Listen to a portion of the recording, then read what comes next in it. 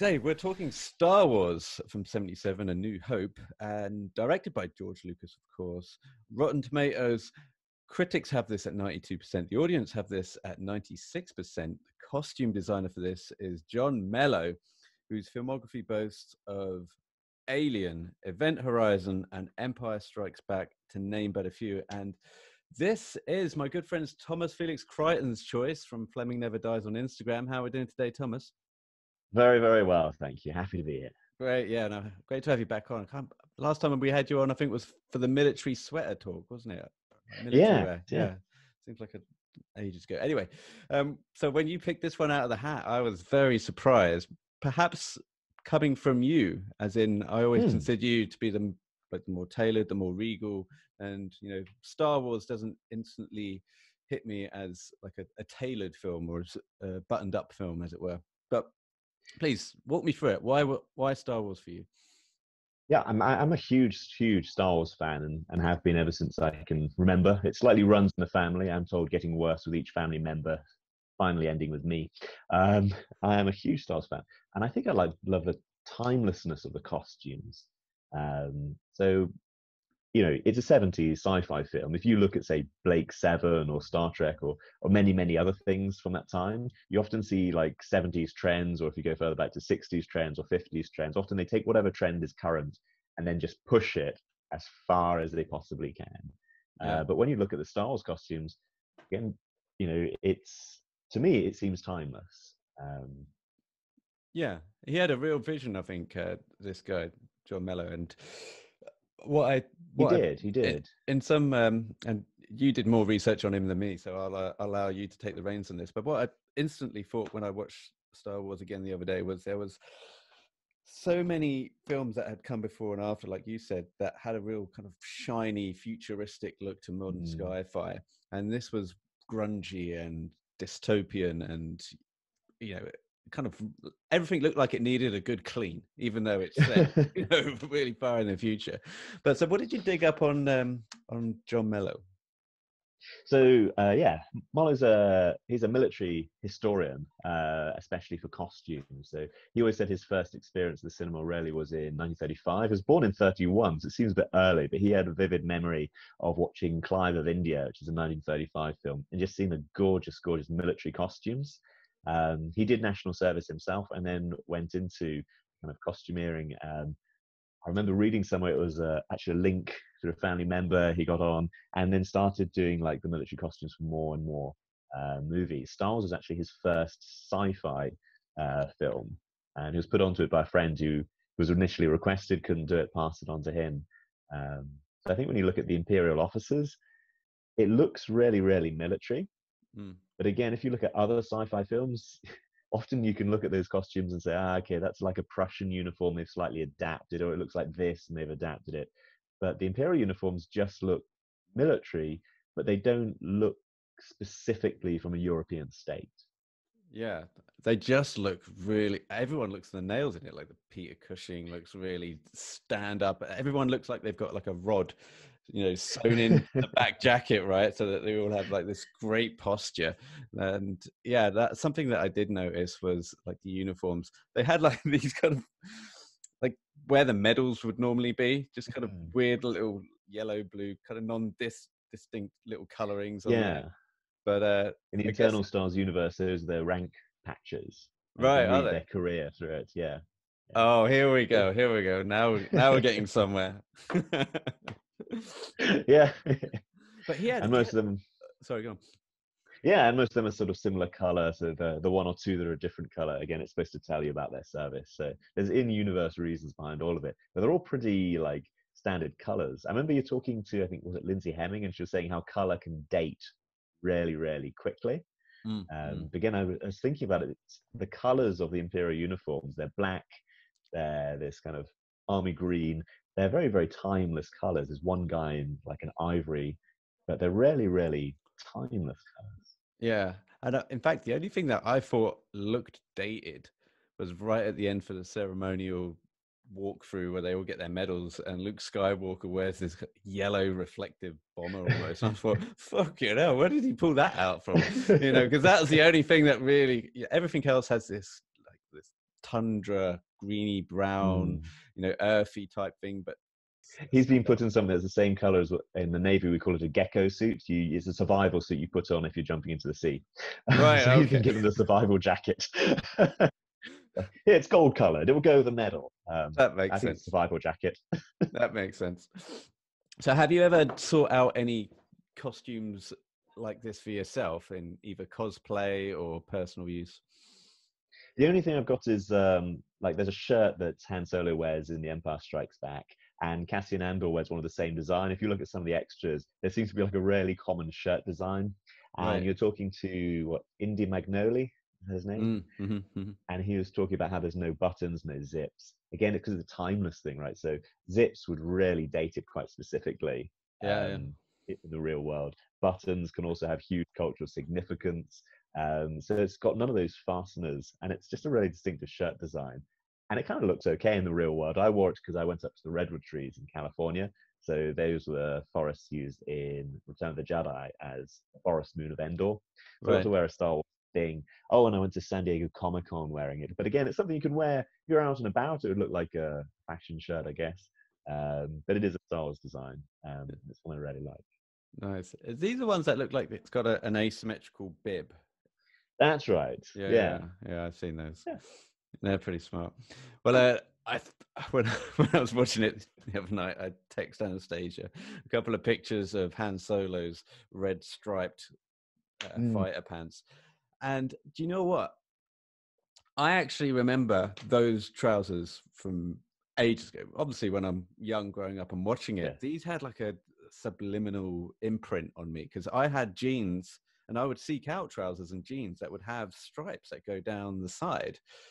So, and Yeah. it's kind of only like later in life where you figure, oh yeah, this was actually something subconscious, but after watching this, that had a lasting impression on me. And I had these pair of a brand called Bolongaro Trevor, and the jeans, I would actually have the piss ripped out of me for these jeans. I always thought they were really cool, but everyone else thought they were really shit. In fact, Anastasia made me sell them just a couple of weeks ago. It's a shame, but I would actually have those trousers and probably still wear them. She's vetoed the idea. I can't get them. Sorry, Indy, can't order them from your site. But I don't know. Could you wear those? Do you think? Do you think it would be too cosplay to wear something like that nowadays?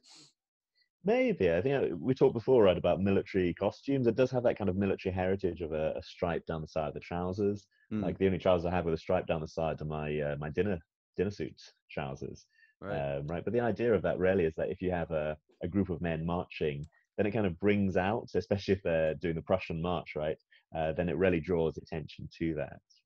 Yeah, it's interesting. But I do want to. I do think that I don't know if it's because Han Solo and Harrison Ford just they're mm, so iconic with that outfit that I want to wear. But I guess that's the origins of cosplay, isn't it? You see something on screen, you like yeah, it, you want to wear it. I think you just need to tweak it and make it your own, right? You can't just go out looking yeah, like Han Solo because people just think yeah. you're a bit of a dick. Yeah, do it your own color or do it your own style, and then I think it becomes you, right? So Yeah, the in-universe idea is that it's a military honor that he got with the Corellian Navy, and it's a very, very distinctive, unusual one. So you notice it's red in the original film, and yeah, it's yellow in the next two films that's right. because when people were chasing him, they saw the red stripe, and it was so distinctive. They realized it must be Han Solo, not just any random human who looks like him. It must be Han Solo. Such an Ah, unusual military honor. So he switched to the yellow ones, which is the secondary honor, because it was more common and so kind of had a lower profile. nice, nice, I like that.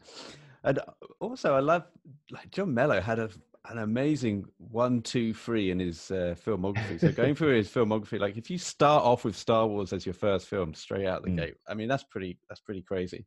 He then went on to do Alien straight after that, and hmm then came back and did Empire. I mean, in Yeah. terms of like if you have like a 1, 2, 3 on your resume of massive achievements, I mean they're pretty great. And he got his second Oscar for Gandhi. Oh So yeah. he did all the military costumes for that, and there's no shortage of costumes in that film, are Yeah, yeah, that is a slog of a film, but I do remember seeing it. there? I've only seen it once, and just spoilers. I remember Ben Kingsley getting shot at the end. I was like, I didn't know that was coming. I was very young. Yeah, that's That's amazing. And Event Horizon as well. I know we're going off the grass a bit, Mm. but it does. I think it's like when you realize someone has scored quite a few films that are similar to each other, like Alex Silvestri doing Predator, and then you listen to Back to the Future and you hear some of the same crescendos that he hits in the music scores. You go, oh, that makes sense. Yeah, this guy did that. And it now, when I was going through his filmography, I thought, oh yeah, Event Horizon, Star Wars, it all has this very grimy, lost in space feel to it. And again, like we were saying, nothing's off the peg, brand new. Nothing looks like it was just made yesterday. So I mean, the idea of Star Wars is that Lucas wanted it to look like a dusty old Western, and that's why everything has its grime and so on, because he wanted it to look like the frontier. I mean, John Mollo had worked on, I think, The Charge of the Light Brigade. That was his first kind of sizable film, so it really was a complete jump, and it was just because he was the man available. And obviously, when they're first making the first Star Wars film, they didn't know what a big thing it would be, so he was just a man kicking around. And he's been pretty honest about a lot of them looked down on this kind of weird big episode of Doctor Who they thought they were making. That general look of everything stripped down, everything a bit dirty, it's very iconic, right? Yeah, no, it was a lot of fun revisiting it. I'm gonna have to go through more. I still haven't seen the last one. Have you?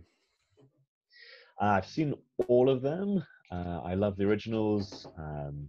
Dare I say it on a podcast, I absolutely love the prequels. No, I love the Disney prequels. Films. Oh wow, yes. No, I took up karate because I saw the prequels. That was how influential they were on me back in the day. Wow. I love them. I watched them, rewatched them.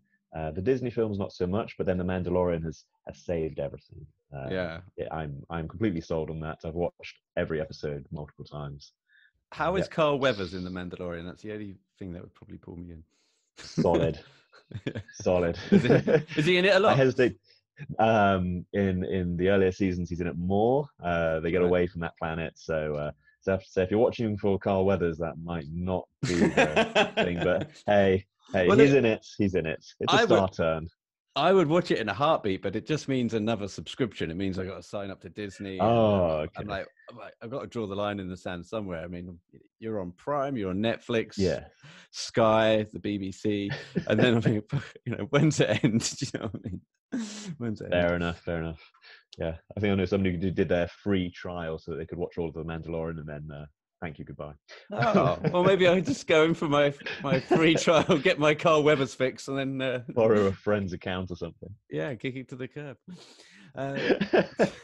Well, Thomas, I pulled an article offline about some of the stuff that's been sold on auction because I'm getting a little bit glued to collectibles, memorabilia, what stuff sells, and this article's about 3 or 4 years old. So I appreciate that there'll be other stuff out there that's more valuable, and stuff like this that's even been sold has been tripled in price maybe since. But before I get to this, can you tell me if anything came up for auction now from the Star Wars New Hope, just the New Hope, what would you be looking at? What would you be putting your hand in your pocket for? There is one item I'd pay any price for, absolutely. It's an item you didn't see in the film, but it's integral to the film. So we all remember Peter Cushing, Grand Moff Tarkin. All the Imperial officers wear these big black boots. Really adds to the overall look. Peter Cushing had quite big feet. He's a very tall man, and Star Wars didn't have the budget to give him like tailor-made boots.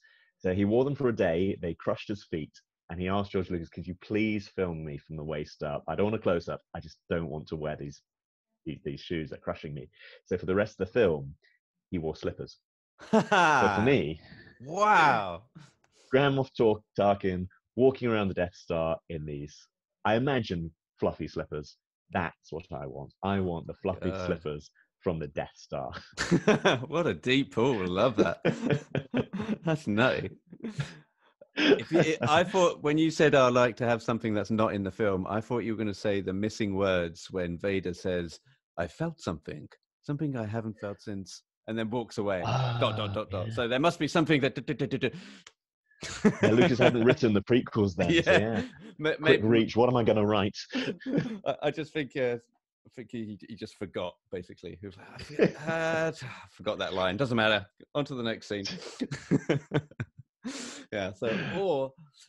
I think, I mean, I'd have to have Han Solo's trousers because, like I say, I was looking at them on Magnolia Clothiers. I think they're going for about $300, but You there have you the go. That, trousers, I'll have the vest. I'll have to meet yeah. up wearing the trousers and the vest. Yeah, we'll do that. But I was also thinking I wouldn't mind having the helmet where the guy twats himself as he comes in. One of the stormtroopers comes in and bangs his head on the door as he comes in, right? So I think I wouldn't mind having that helmet of the dude that twatted himself. That would be pretty good. It'd be one to have in the collection. So Yeah. yeah. So yeah, good pulls. I love the slippers one though. I don't think I can top that. But just to give you an idea from this article of some of the stuff that's in, there's like 30 items. I'll go through just a few of them. Princess Leia's costume, the slave costume. I know we're jumping. This is Jedi now. I think, isn't it Return of the Jedi?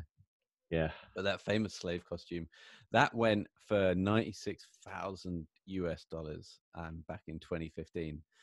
I'm surprised how cheap it is given the following that thing has. I know, right? And I love the fact that it says here it's important version to have survived. It's now in private hands. You know that some dude who's just getting his missus to wear that night and day. Right? I love the fact that it's got into some private hands. That's brilliant. Obi-Wan's cloak is here. Ooh. So Obi-Wan's cloak, when did that was sold at Bonhams in 2007? That reached 104,000. Wow. 104,000 for Alec Guinness's cloak there. Darth Vader's helmet and shoulder. Ready for this? This is the Empire Strikes Back one. That sold for 110 grand. That seems relatively cheap. But again, I am pulling this. I'm sorry, I didn't. Just to tell you how the fudge is packed here, I screwed up the times. I thought I was going to be on at 6 p.m. and which would have been Thomas's 2 a.m. So I got it all backwards. So Thomas messaged me and goes, "I'm good to go, ready when you are." I was like, "Oh shit!" So I didn't do my usual prep. All had a show. It's not. It's near had a show. Okay, near had a show. So Vader's lightsaber that sold for 118 grand. That's pretty crazy. Yeah, I'm not expecting this to be in the millions. I'm like expecting more noughts after this number. That's what I thought. I mean, it's probably gone up since. I know that as we speak, Prop Store are doing a renewed Star Wars auction, and I'll leave links in the show notes. One thing on my bucket list is to go. There's a man called Stephen J. Sansweet, and he's the largest Star Wars collection in the world, and it's in California. He lives up, I think, in Marin County, California, and you can. Sometimes he will agree to show people around and he'll pull things out. And really? He has collected for so long. He literally collected Star Wars items from before the film came out. He was on the sci-fi circuit before, and they were selling the toys really early on and selling the novelization of the film even before the film came out, just tried to promote the movie. And he got on then, and he was a general sci-fi collector. So this is like a weird thing he collected, and then it just took over. And he was the head of fan relations for a long, long time. He's a really interesting man, and he has a lot of the original props. I bet he gets emails.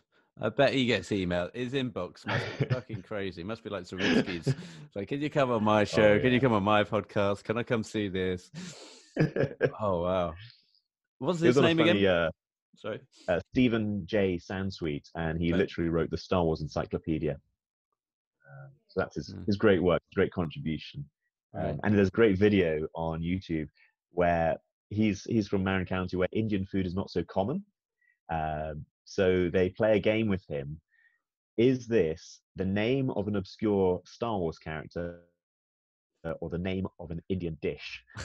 He has to try and guess which it is. Is biryani a Star Wars character or a dish? Nice. Yeah, that would get me every time. It'd make me hungry.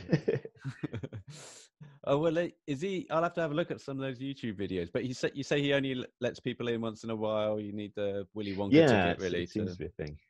Right. Yeah, so I don't know what I've got to do to get one of those tickets. All I know is I'm going to do it. Well, maybe he's got the slippers. We'll have to tell you what. We'll send him an email. We'll have a look. Have you got the slippers? Can we come round and smell them? Got some amazing stuff. He's got Luke Skywalker's severed hand, I believe. Really? Some of the AT-ATs as well. Yeah. So when it gets cut off, I think of the head as well from the dream sequence. Yeah, he's got all kinds of really odd things. But again, he worked at Lucasfilms. He's got some really strange props Wow. lying around. So Oh, that yeah, must be so cool to be there at the beginning of something. Like, absolutely. like, can you imagine, like, before Bond comes out? Well, obviously, like, you get Fleming books, I suppose. Yeah, That's before Bond come here. You'd get Ian Fleming novels, but being around for that stuff. Anyway, I always imagine like what is it? The guy who wrote letters to Fleming saying, "Oh, Bond's using the wrong gun," yeah, like Boothroyd and is then he gets that's it. Yeah, Boothroyd. and so he gets written into the novels, and now he's Q and all that. So imagine it must be a bit Oh, like that. that'd be so cool. Yeah, we'd have to do that nowadays to someone like Anthony Horowitz. Okay. Yeah. But the internet's such a huge place now. Like, you can't publish a book and have a mistake in it. Like nowadays, I guess. Well, anyway. But in a deliberate mistake, it becomes a collector's item. Yeah, yeah. Like all the misspelling on like 20 Coke cans that went out in circulation once. Nice. Well, Thomas, shall I do you I'll quickly do the top three. Quickly do the Oh, top three. okay. Well, a top four, actually, because someone's got an Imperial Stormtrooper costume, and this is the only one that I've seen online. Featured in both the Star Wars and Empire Strikes Back, and it was given to a teenage member of an amateur dramatic society in '93. He worked on as a pyrotechnician at Elstree Studios. That sold for $319,000. So, Wow. but that's 10 years ago. So that's at Christie's 10 years ago. So you imagine that's easily. These things are investments, so that's the thing, isn't it? Yeah. I mean, that's pretty. Can I chip in here? Because there's a really interesting fact that for one of the season finale of The Mandalorian, they had loads and loads of Stormtrooper costumes, but they didn't quite have enough. So what they did is they contacted the fan organization, the 501st, and these are people who make their own costumes, dress up in them, and try and get them to film standard, and actually brought the 501st in. So what you see at the end is a whole bunch of Star Wars fans who've made their own costumes, and finally they're in one of the legit outings. Damn it, Thomas! That's a dream come true. You're gonna make me sign up to bloody Disney at this rate. Fucking hell. I'll have a hard. It'll be a hard sell for Anastasia. I mean, I only got to watch Star Wars because she was visiting her mum. How hard did you watch this recently, or have you? Yeah, I've watched all of them recently. So, how hard is it for you to watch Star Wars and not imagine Family Guy Star Wars? Oh, to be honest, that's not my favorite take on it. I really like the Robot Chicken one, which is a much darker and much dorkier version of it. What is that? A Robot Chicken is an American late night show, I think, and one of their skits is where they reveal that Darth Vader can't really choke people. They just pretend, because otherwise Darth Vader will cut people in half with his lightsaber. So they just pretend to get strangled, fall on the floor, get taken away, and then come back with a fake moustache. And then they point to one guy, yeah, this guy's been strangled like 15 times. Is that just to cater to his ego? Yeah. They know he's angry, and he's going to try and kill him somehow, but there's probably ways he can kill them, but he thinks he can do the choke thing. Truth is he can't. Nice. I love that. That's pretty warped. That's pretty good. Well, the Family Guy one I always think of, especially when Luke goes out and looks at the two suns or the two moons in the sky, and he goes, "Ladies and gentlemen, the John Williams Orchestra." It's just airplane. I love that bit. Oh man. Anywho, right. Well, Thomas, you have a hard out, so I'll let you get on with your evening. Thanks again for taking us down memory lane with Star Wars. People can catch you over at Fleming Never Dies on Instagram, but also your own podcast, British Culture, Albion Never Dies, available on all platforms. How's that going for you? Oh yeah. I'm to be honest, I'm just enjoying it. There's no plan behind this. I'm interviewing random people. I'm asking them what is Britishness, and I've asked a few people who are like British expats myself. So I'm living in China. There's one guy who's been living in small Chinese cities for like 7-8 years, 9 years now. Sorry. And his take on British culture is really, really interesting. And then I asked a few people, like British people living in Britain, and recently asked Chris Morales, that one Bond guy who's an American who's been to the UK once. But he had a really interesting take too. So yeah, I'm just trying to answer for myself, what is this thing called? Yeah, nice. Well, in relation to Star Wars, it's pretty much everything, right? I mean, Yes. I think David Prowse, he was the Green Cross Code guy here in the UK. I mean, it doesn't get any Yeah. more British than the Green Cross Code guy becoming Darth Vader and never actually having a line to say. I mean, bless him, he was dubbed in He was the end, but dubbed in both. he It's not was. his voice as Green Cross Code. It's not his voice as Darth Vader. Is that true? Oh, that's poor. Yeah. I didn't know Yeah, you that. can watch the original. I think it's on YouTube again. You can watch Darth Vader not dubbed, and he's got his thick West Country accent. Yeah, he sounds a bit different in real life. So that's Britishness to me. That is, other than Bradley Wiggins sideburns, David Prowse not having a line to say in Star Wars is the epitome of Britishness. But They didn't even tell him the big plot twists. They were frightened that he'd blab. He'd go down the pub and drink and stuff, and they were frightened he'd blab. So they didn't even tell him some of the lines. Like the most really? iconic line, he found out when he watched in the cinema, like everyone else. That's nutty. That's nutty. Yeah, Well, he had he a dummy didn't. line. He didn't get on with Lucas, right? Because Yeah. I don't know what happened, but I think he was cashing in quite a bit, wasn't he, David Prowse? Yeah. And the rumor always was he just talked too much and said what was going on in the film. He'd be down the pub with his mates. That's what Lucasfilm always said, and he felt that he kind of maybe cashed in too early. So right. Well, that's Britishness, mate. That but is going he down has the been pub knighted, and telling so. your mates. Yes. Yeah. That's pretty much it. Bless him. Not around anymore, is he? No. I think Recently, he passed away. Yeah. But he was knighted for his work for the British Heart Foundation. So, and he's got a tremendous CV, right? He trained at Christopher Reeve to be Superman. That's right. I mean, yeah, that's it. That's something for your CV, isn't it? I mean, yeah, you're never going to have a problem finding work if that's on your CV. Yeah, and then Christopher Reeve was the best Superman. Will always be the best Superman, right? I don't care who comes along. Yeah, agreed.